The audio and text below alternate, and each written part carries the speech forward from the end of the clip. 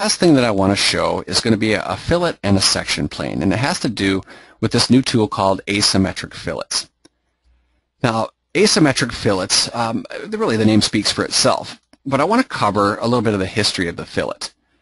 Right here on the part, we have a round fillet. And since the dawn of time, every fillet that we've done in SOLIDWORKS has been a radius. So it's been a tangent transition from one face to another.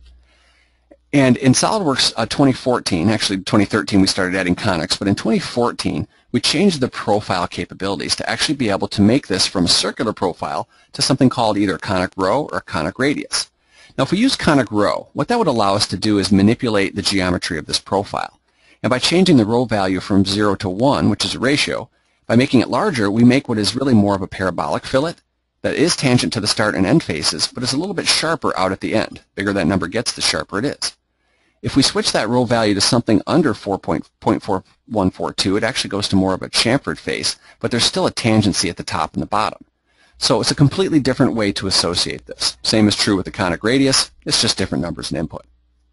Well, now what we've done is actually changed it up to allow from not just a symmetric fillet method, but to an asymmetric fillet. And what that simply means is different dimensions in different directions. So if here we say 5 in one direction and 10 in the other, what I now have is a trail off, or what we call a setback here on this fillet.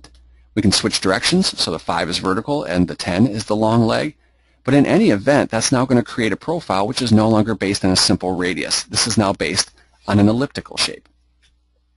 So once this finishes generating, you'll see how much more relaxed the surfacing transition, the fillet that we have between the top face and the outer body of this casting happens to be. This type of feature is used extensively in things like thermal forming, especially when gas tanks are involved, because gas tanks have an issue where you need to make sure that the integrity of the walls is clear everywhere for pressure concerns. All right, I've got a 3D point in the middle of this, and this is going to be the last thing we show. This 3D point here, I'm going to place a plane at that point. Now, plane at a point is nothing new, but orientation-wise, we would need some sort of secondary or tertiary input, parallel to another plane, through another edge, a lot of other things. Well, now we have a new input here, which is simply called create a plane parallel to our screen. So through that point, and now parallel to my monitor, when I click this button, it's now going to make a plane that's basically the white space of my graphics area. So if we roll that around, you'll see that it put it exactly where we thought that was going to be. Now by using that plane, there's a lot of reasons we do this, but a lot of people like to interrogate their parts from just the way they're looking at it.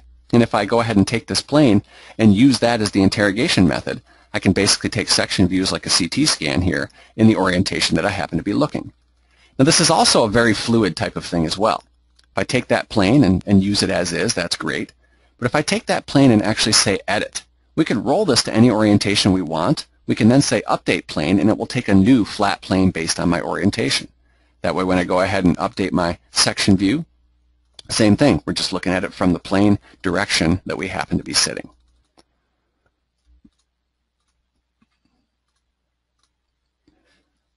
So with that, again, I want to thank you for your time today. Let me go ahead and pull over my my questions box here and just see what kind of questions people have been asking today. And then we'll take a look here.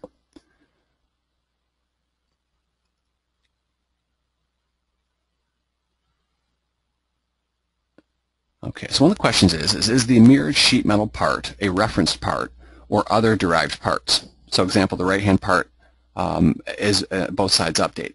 Whenever you mirror a component, by definition, yes, it is associative to the original.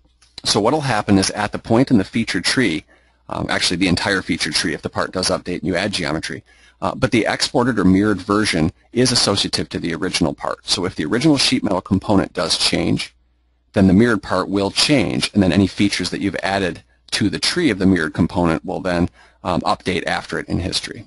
So yes, they are always associative. You can break it if you want to, but anytime you do a derived component, whether it's a mirrored part, even the save as assembly in the weldments I was showing previous, that would also make the assembly that is the result of a multi-body part associative back to the multi-body part. So they all keep a nice link there. All right, so with that, I think everything has been covered with our session. And again, I want to just really thank you a lot for spending your lunch with us. I know you have a valuable time, and on a Friday you're probably getting ready for the weekend and got to get some things taken care of. So again, we appreciate your time. It's not lost on us how important this time is to you. So we hope this was a benefit of you. For any of you that are still holding on that would like to participate quickly here in one more poll, just want to see what features you maybe thought were not necessarily the most important, but maybe the ones that you thought were most interesting with this particular release of the software. Yeah, so I'm kind of getting some overwhelming things in the areas that I thought. BIM and MBD aren't getting much headway, but MBD is a brand new thing, so I'm sure that's you know, kind of the first time many of you have seen that. All right, so it looks good on the poll. Let me just go ahead and share that with everybody, just to throw that up on the screen a little bit. So I figured weldments would have been the most used, therefore the most important to most of you out there. And then the chain pattern is going to be interesting for anybody that's been trying to get this done, but really has never had a great method to do this. So once again, thank you very, very much for spending the time with us. Have a great afternoon, great weekend, and if you have any questions, please get a hold of us through either your sales rep or through our Decide technical support. Have a great afternoon.